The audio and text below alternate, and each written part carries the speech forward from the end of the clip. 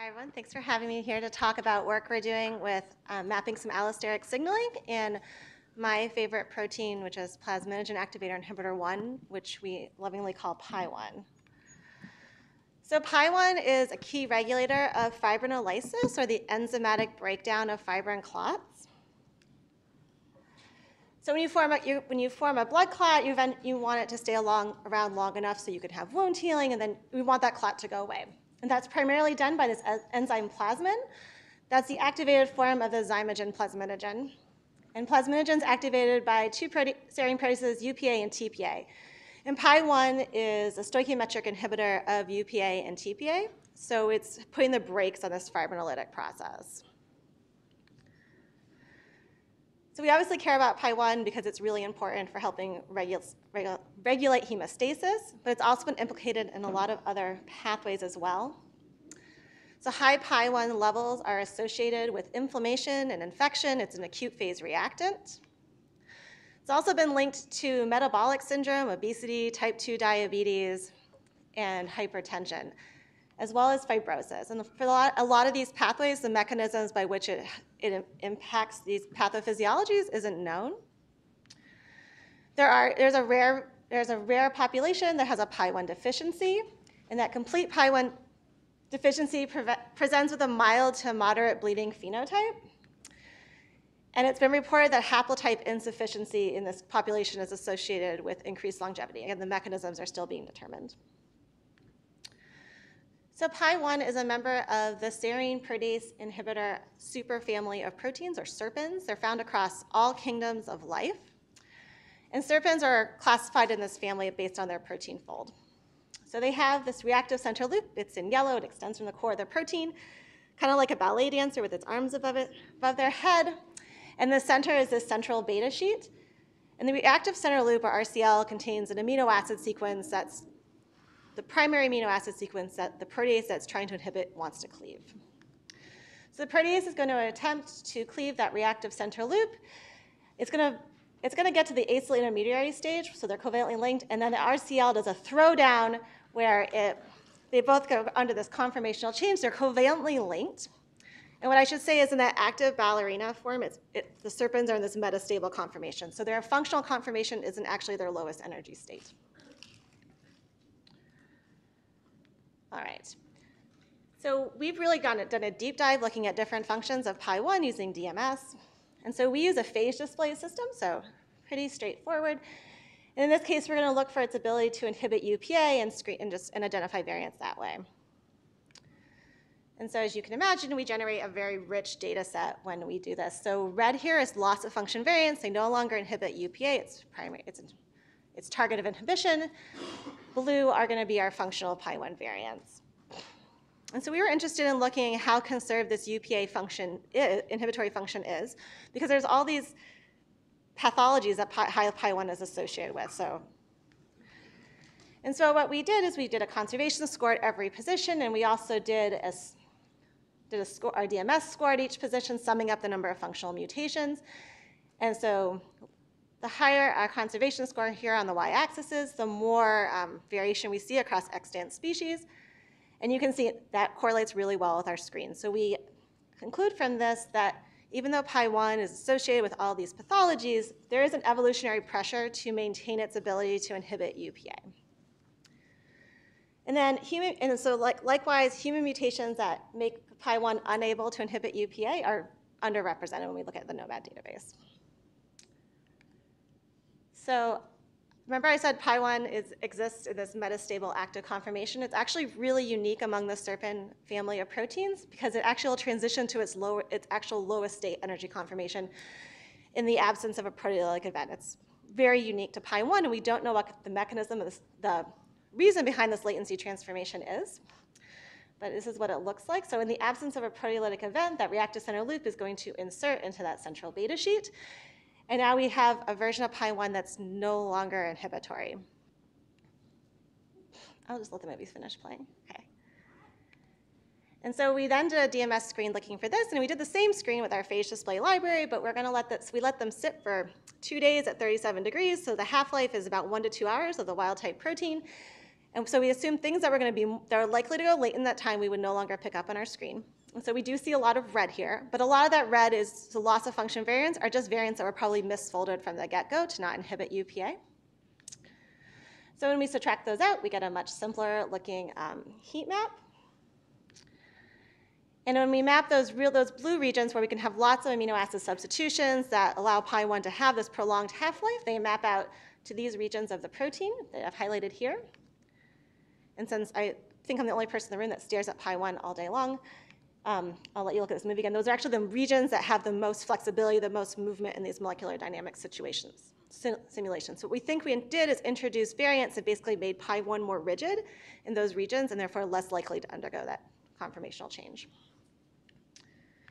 So we did the same type of analysis looking at comparing across extant species of these conservation scores, and we actually see the opposite trend that we saw with UPA.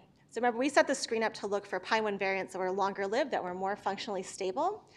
And so the regions in our screen that actually accepted the most mutations to make it more functionally stable were actually sites where the residues are going to be highly conserved if we look across extant species.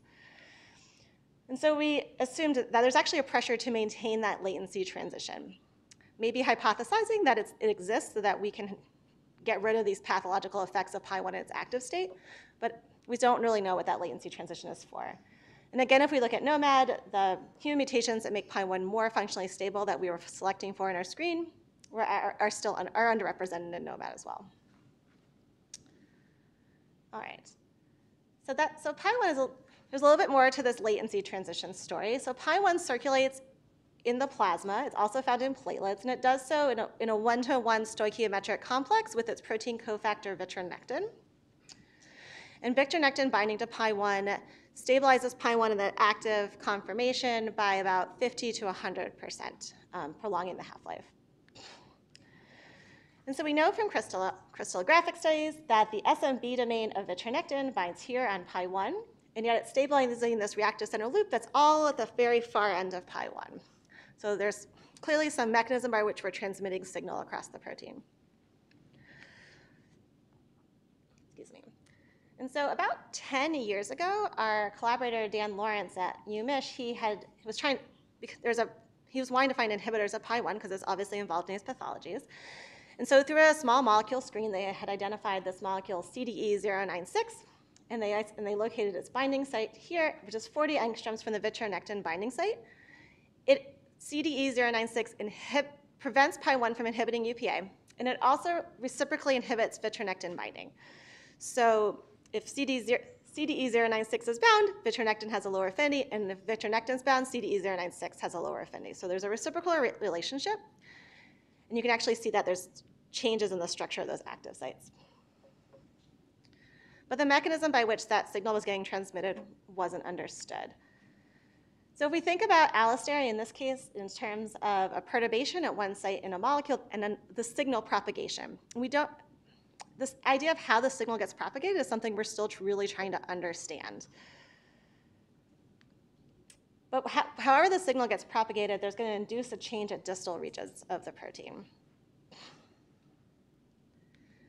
So in order to get at this, looking at this vitronectin binding, we set up a parallel screen of our phage display system. So we're always going to look for UPA inhibition, so we're only going to select for variants that are actually functionally active. And in a parallel screen, we're going to take full-length vitronectin, so not just that cimetinib B domain that's been crystallized, and then identify variants where they're no longer able to bind vitronectin. So we're going to assume if there's a loss of vitronectin binding due to an amino acid substitution, that's a mutation that is somehow ablating that binding interaction. So that site is critical for that interaction. And so this is the data we get out from our UPA screen, our vitronectin screen, and then we get a much simpler data set that looks for residues critical to vitronectin binding. So they're shown in red here. You can see there's some places where if we put any mutation in, basically vitronectin no longer binds, and there's some other sites where there's going to be some mutations, one or two mutations that may ablate vitronectin binding. So what we did is we mapped those onto the structure. So these are our most highly significant amino acid residues in this screen. And the darker the blue is the more mutations we identified at that site that ablated the ability for vitronectin to bind.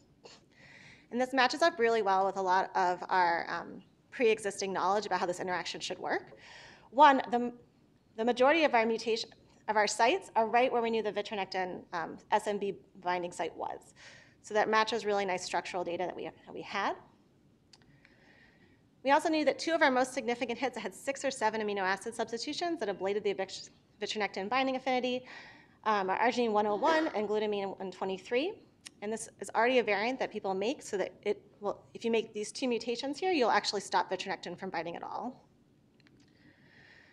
In some previous functional studies that were done about 30 years ago, so DMS screens done in the early 90s, essentially, there was a glutamine 55, which is on the back side of the protein, was identified as being essential for vitronectin binding, but through some long-range interactions that we didn't have an understanding of. It was before we even had a crystal structure.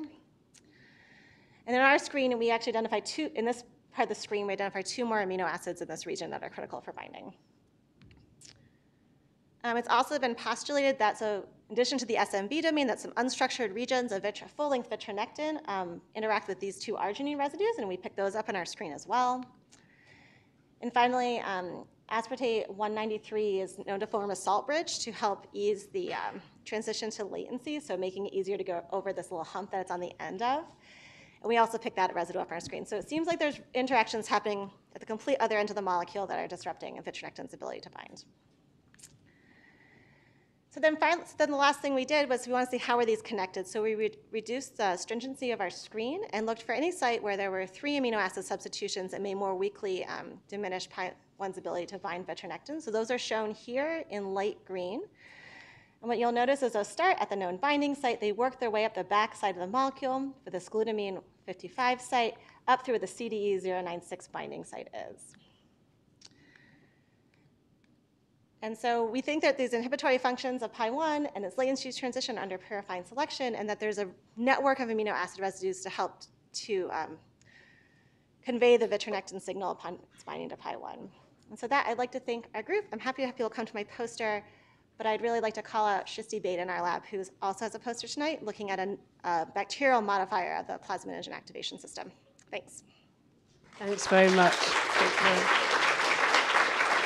Okay, quick question because we have the pitches we're going to get through, and you can be found later as well. So any quick questions now?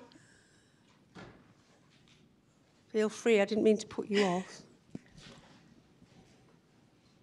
Or maybe it's better if they come and see you later. So anyway, thanks. And we've got loads to ask you.